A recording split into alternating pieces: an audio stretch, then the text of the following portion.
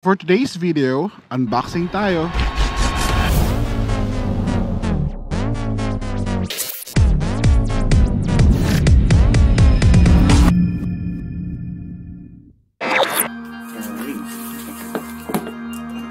so let's open this.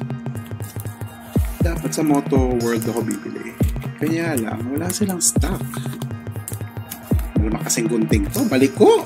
Kaloka! Parang gender ko, balik ko. Charot! In-order ko kasi to kasi walang stock sa Motovlog. Wear it. It's a Schuberth. Oh, may pagganon si Mayor. Oh. Okay. So, ano to? Actually, matagal lang nilabas to eh.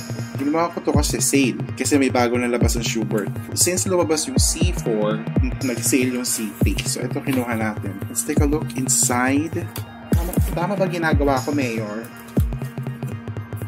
Oh, perfect. Very nice bag. Oops. Extra visor. Empty na, empty. Let's take a look. So, here it is.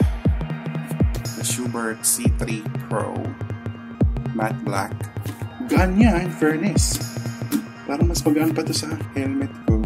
Considering the fact that this is a triple XL. Okay, nice. Meron na pala siyang pin lock. So this is the ventilation. So it's a modular helmet. Tchadan! Bango! Gusto ko yung loob, ang lambot. So this is also a quick release lock. May velcro pa. Okay. As you can see, maganda naman sa loob. Oh, detachable na. Hirap tanggalin, fairness ha. Bago pa kasi. So ngayon, titignan naman natin to. The Iridium visor. Tama ba? Iridium. Nice! Good job, Schuberth. Ang ganda pala yung Iridium. Itsura ko dito. Mukha akong tutobe. Charot! Hindi ko kinuha yung C4 kasi ang C4, besides sa bagong labas, yun yung pinaka-latest model ng Schuberth na modular helmet. Naka-install na dito yung Bluetooth communication, intercom. Hindi ko naman kasi kakailanganin yun for vlogging kasi ang ginagamit ko for vlogging is yung SENA intercom. Kasi yun lang ang nakita ko may camera ready. Yung gamit ko ngayon for vlogging is yung SENA 10C Pro. Kaya kinuha ko itong lumang model nila para i-install ko na lang siya dito ng SENA, yung camera. Ngayon, may bago tayo 10C Evo. Nabili ko to sa Motovlog para ma-install natin sa SENA sa ating bagong helmet. Okay! So first things first, tanggalin ko muna itong visor. Paano tanggalin? Are! Diyos ko, baka mabasag. Gusto na, natatakot ako. Ika nga. Change a Schuberth visor C3 Pro on both sides of the helmet. Slide them forward, or basically slide the visor backwards towards the back of the helmet. Ay, ulit nga! Ano? Folding up.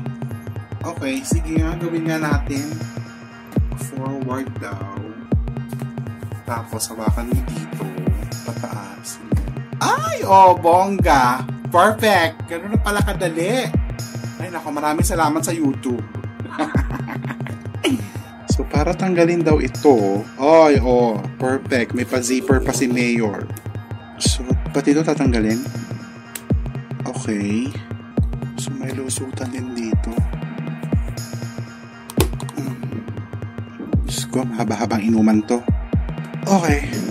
One down. Next. So, tatanggalin dito. This is the zipper. Parang may mali. Eh, paano matatanggal to? Kaloka. Yun. So, parang puzzle, ha? Parang hocus-pocus ang gagawin natin dito. Ayun. Fine. Ang virgin naman kasi nito. Kasi cute. Napaka-komplikado naman ito. Ayun. Ayun. Oh, lalabas na siya. Baka hindi na maibalik to mamaya. Tama ba itong ginagawa natin? So, alam mo na, pagdating ng panahon, pag gusto mong labhan, magdusa ka. Yan ang tinatawag ng mga baklang tis ganda. Chos! Okay, so ito, napanood ko sa video kasi ang purpose nito, kaya may ganitong strap sa likod yan. Security, para hindi siya madali matanggal. Kunyari, lumulas ka, ayun, oh. Ang importante, may lagay yung mga speaker. Ito rin yung kagandahan ng mga dedicated helmets. Meron na siyang butas para ilagay yung speaker. So, hanapin ko na lang kung saan malapit yung tenga ko. So, nahanap ko na yung aking butas. So, nahanap ko na yung malapit sa tenga ko. Ay, ano to? Para saan kaya ito? Okay. Ito yung antenna ata. Tama. Yung pinanood ko kasi yung review nito, meron daw siyang built-in antenna. So, nakita niyo yung wire na yon sa loob. Naka-install. Parang may built-in na antenna nakapalipad daw dito eh. Mga ganong drama. Ganon. Yan. Perfect. So, ganun din sa kabila. Question. Saan ang left or right? Wala nakalagay ko saan ang left or right. Well, pag magkamali man ako, di baklas uli. Diba? Yan talaga tinatawag na tiis ganda. Ganun. Saan natin patadaanan yung mic? Gusto ko yung mic dito eh. Okay, so this is the boom mic. So this one goes right here.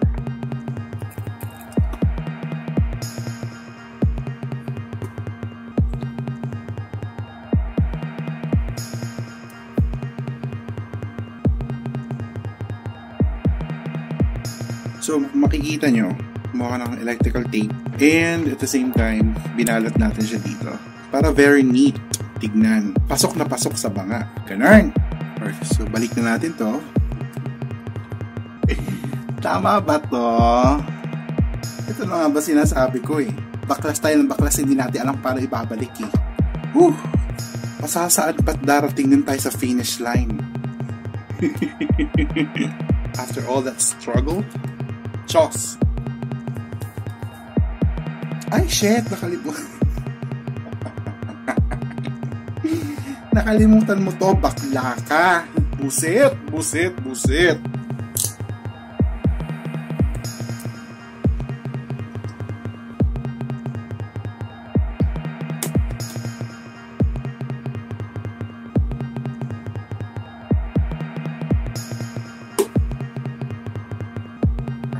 So, tignan natin kung gumagana siya. Moment of truth. Hello. Phone connected. Ay, perfect. Tignan natin yung camera. Good, good, good, good. All good. Pinagpawisan ako dun ha.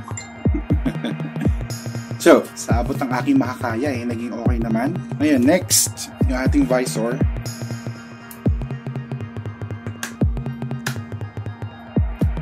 Yun! Boom!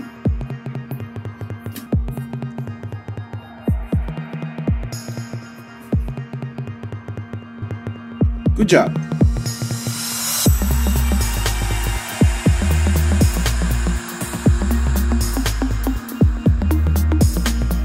Mic test, mic test, mic test, mic test! Alright! So, yan. Let's talk about Schuberth helmets. So, ba't ko nga ba napili ang Schuberth? What are the benefits? Wasn't it for me? Tulad ng nakalimutan ko ilagay yung strap sa likod, diba? Isa sa mga safety features, kunyari, let's say, madulas ka or maaksidente, hindi siya kagad matatanggal sa ulo mo. Kasi it's an added security protection para kung sakaling something bad happen, hindi siya kagad matatanggal. And also, sobrang tahimik niya. So, kung narinig nyo, gamit ko ngayon itong SENA ko. Ito yung ginagamit ko microphone ngayon. So, kung makarinig nyo, wala talaga hangin. Linaw, diba? Tapos added technology pa ng SENA na super quiet. Talagang wala kayo ibang marinig kundi yung boses ko.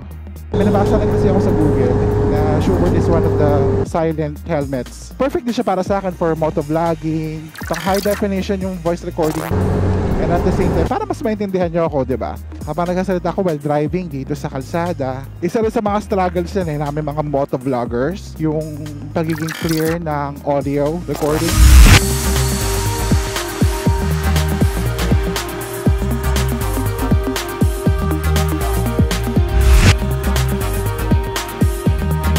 Yung iba kasing helmet like Shoei, Nolan, saka Spider, saka marami pang iba. Yung design niya more on motor racing. Ang hinahanap ko kasi sa helmet yung pang touring, yung pang tour design. So ito, simpleng ano lang, round shape lang. Syempre, without compromising the aerodynamics. Tsaka made in Germany siya. So those are the contributing features and benefits. Marami pa. In-highlight ko lang talaga yung mga beneficial for me.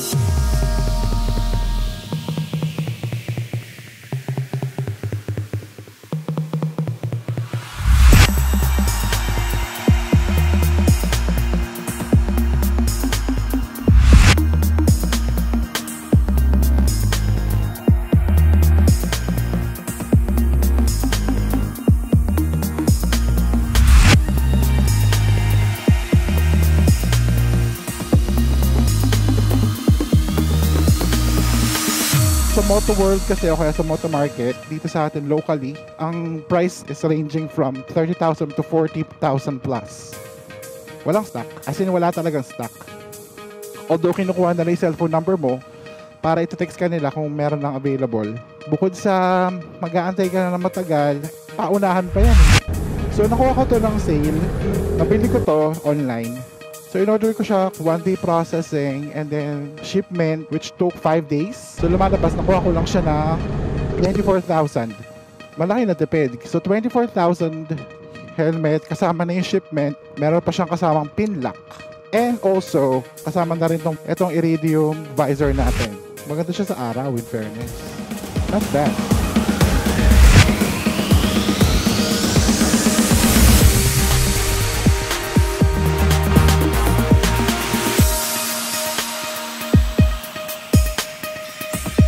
Hey, you made it this far. If you like this video, please show your support by hitting like and subscribe for more.